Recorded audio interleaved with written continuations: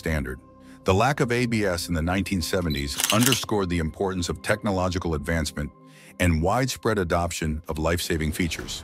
Before the advent of modern dual-circuit braking systems, many cars in the 1970s still relied on single-circuit brake systems. In these designs, the entire braking system was dependent on a single hydraulic circuit. While this setup worked under ideal conditions, it presented a catastrophic risk if the system failed.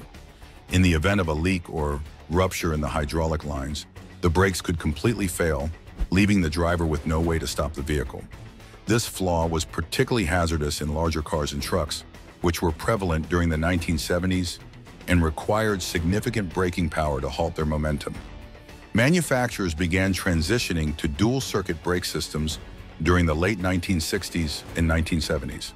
These systems divided the braking mechanism into two independent circuits, one for the front wheels and one for the